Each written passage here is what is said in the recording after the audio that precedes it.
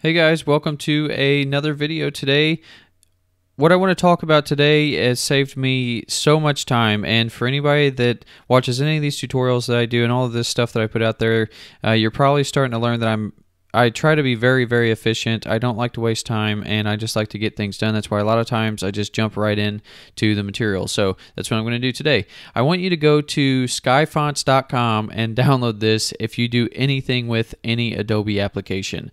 Skyfonts is a font manager, and if you're not familiar with this, imagine going out to the web and finding your font, then downloading your font, and once you get it downloaded, going to your downloads folder, installing the font, and having to go through all of that just for one font just to see if you like it. Well, Skyfonts will let you do it really easy, and I use this a lot for Google Fonts, and it's really simple to use. It's easy. You can have Photoshop or After Effects, whatever program you're using, open, and the font will load in the background and allow you to use it. So I'm just a really big fan. I'm not sponsored by Skyfonts or anything. They're just a really good piece of software. So if you go to skyfonts.com, you'll get this download option. Now, they do have this for Mac as well. I'm just on a Windows, so it's giving me that option.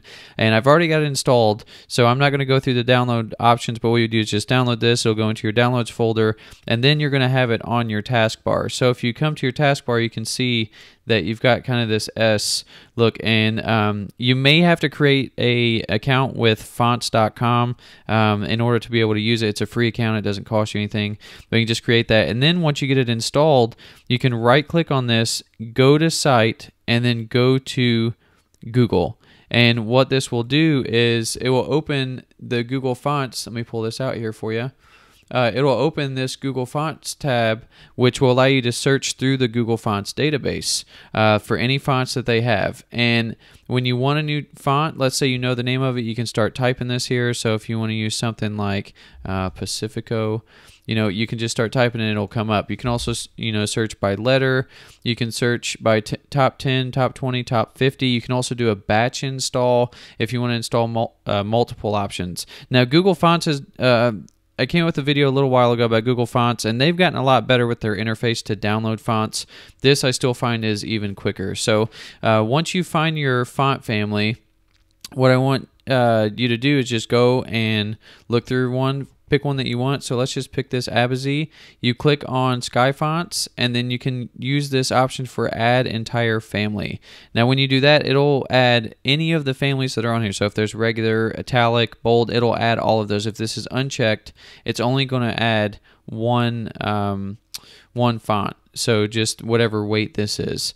So you can click on add entire family, and I just want to show you this in action. So let me open up Photoshop, and I'll show you when I install it. I don't have that font installed, so we'll just work with that one. Now, another thing is, if you haven't updated to CC 2017, make sure you do it. It's really nice. So, all right, let me go up here, File, New, and I'm just going to create a document called Font. And I'm going to zoom out a little bit now.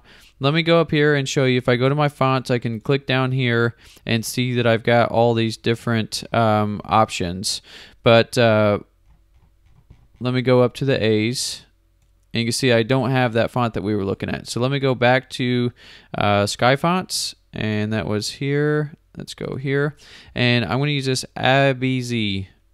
And I'm going to use add entire family. Now watch this. When I click add, Google Font added to the client, I'm going to get a little notification that it's been installed, and it really doesn't take any time. There it is, installed family. Then I go up here, drop it down, and oh, it's really going to do this to me. Works every time. There it is. Just took a second. There it is. So now I can see that if I've got the regular and italic weights, and you can change that. And then I can use the font. So Abazi, let me put it on a color you can actually see. And then we'll change it to that font. Let's go to italic. Take this off. There you go. So this works in Photoshop, After Effects, any of the other applications that they use, and Skyfonts has really done a great job just making it as quick and painless as possible to install a font. So I hope this was helpful for you, and please subscribe to the channel. I'm looking forward to providing more and more videos for you guys, and if you ever have any questions, just reach out to me and let me know. You guys take care, and I'll see you in the next one.